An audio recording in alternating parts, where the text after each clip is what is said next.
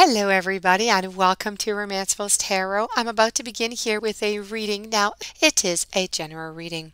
That being said, it might not resonate with everybody, so please do make sure to take whatever resonates with you and just leave the rest of it aside. If you feel as though it doesn't make sense to you, you're not feeling well with it, it's just not resonating, that's okay. Just toss it aside. It'll be good for another time or for somebody else. And it's okay. It's a general reading, so it does happen. If ever, though, you do have any questions and you would like to have your own personal reading, please do contact me at romancefulltarot@gmail.com, and it will be my great pleasure to send you the different type of readings that I can offer you so that you can have those answers that you're searching for, so you can find that guidance that you're looking for. If you do enjoy the channel and you have not yet subscribed, please do take a brief moment of your time to click the subscribe button to show your support to the channel and to myself, and it would be very grateful. I would be very grateful. So with no further ado, we're going to begin this reading. We're going to begin this reading, and I'm going to finish it up with The Universe Has Your Back. So we're going to be talking about some self-control by your higher self, some discipline by Master Teacher, and some decisions also. It looks like you have some decisions to make. This reading here, by the way, is dedicated to the sign of Capricorn. Okay? Now let's begin with the self-control. This is all about restraint. It's about detachment. It's about composure. And it's about relaxation. Your higher self is advising you to keep your emotions in check through these times of change and through these times of transition. Be on guard as well as against being manipulated emotionally by the fear and the drama of all of those that are around you. Change is in the air, and the uncertainty at hand is stirring up a lot of anxiety and a lot of insecurity. You need to recognize the potential stress and choose the brave, the volatile storm by remaining cool, calm, and collected. Whatever you do, don't allow yourself to succumb to the seductive and addictive appeal of high drama as a way of expanding the excess adrenaline that is coursing through your veins. Go for a run or work out at the gym. Use your anxiety physically rather than emotionally, and protect yourself against the fear-provoking actions of others. Yes, it is difficult to face the unknown. It is. But your higher self calmly assures you that no matter what challenges you are going to encounter, you can handle everything beautifully if you remain detached, if you remain relaxed, and if you remain grounded. Your higher self's message for you is to simply stay cool. We're going to follow up with, I don't know why I was turning that back, we're going to follow up with discipline. And this is by the Master Teacher. So we're talking about dedication here. We're talking about training. We're talking about work. We're talking about skills.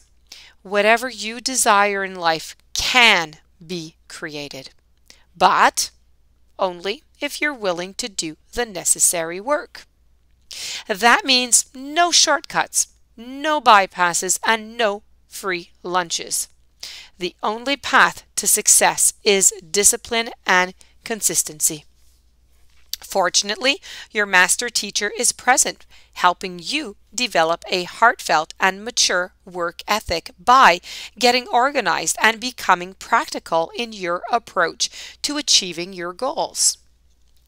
Now examine your heart and be willing to do what it tells you, whatever it takes to reach your aim. And if you don't know what you must do, then learn. Seek out the help of mentors, seek out the help of guides who specialize in your field of interest. Study and learn with an open heart and open mind, and set your standards high. Your Master Teacher reminds you, mastery in any area only comes from demanding nothing less than the very best from yourself. And we're now going to move over to decisions with the higher self. This is about confusion. It's about quandary. It's about maybe even juggling some things once in a while, some decisions. You're faced with many choices and you aren't sure what to do. Leave or stay into a job, terminate or recommit to a relationship, stop or continue a creative project, go to work or to stay at home with the kids.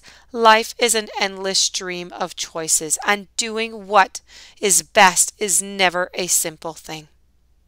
Fortunately, your higher self can help you resolve these difficult decisions, especially if you're willing to let some of the balls that you juggle drop to the wayside for now.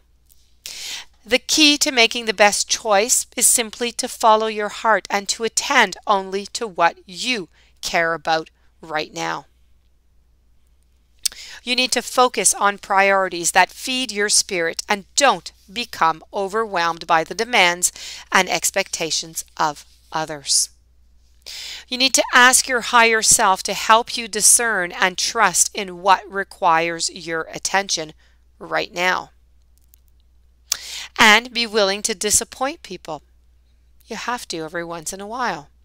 Your higher self assures you that what falls to the wayside isn't important into the long run. Despite the drama of the moment, the message for you is don't try to be all things to all people. It's a waste of time and you'll surely fail. So let's not try and please everybody. You cannot. It is humanly impossible. Let's go and see the messages from The Universe Has Your Back. I create mindful moments throughout the day, reminding myself that I am love and miracles and natural. And I always trust the direction of the universe and know I'm being guided. So that being said, my dear friends Capricorn, this does conclude your reading. I do hope that you enjoyed it. I hope you're going to be able to use these messages along your path. You're going to be able to apply them. If you do have any questions or you would like a reading, romancefulltarot@gmail.com. Please don't forget to subscribe to the channel. Stay tuned for following readings and have yourself a blessed day. Thank you for being there. I'll see you soon.